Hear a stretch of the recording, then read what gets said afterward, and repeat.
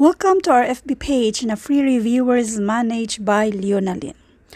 Yes, free reviewers, ibig sabihin namimigay tayo ng mga libreng printable na reviewers.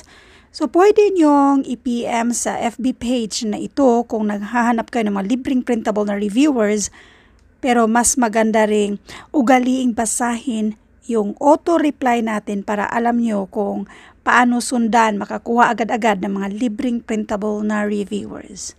So anyway, let's answer a question from random post at ito ay nakapost sa ating FB group na Philippine Civil Service Review for All. Age problem.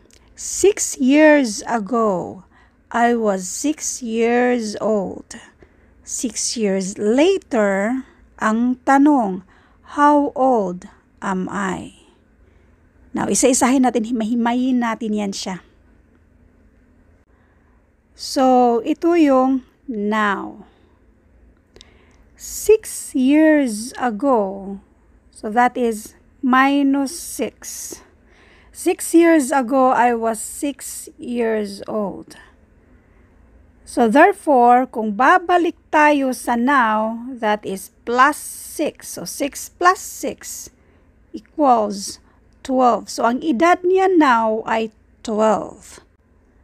6 years later, so pwede tayong mag-start 6 years ago. So, 6 years later, 12 na yung edad niya. 6 plus 6 years. Now, kung itong 6 years later ay mag-start tayo sa now, so 6 years later, that is plus 6, therefore 12 plus 6 equals 18.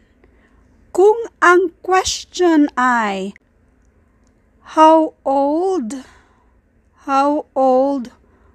will I be? Future. Ang sagot ay, the answer is 18. But the question here is, how old am I? That is present. So, how old am I?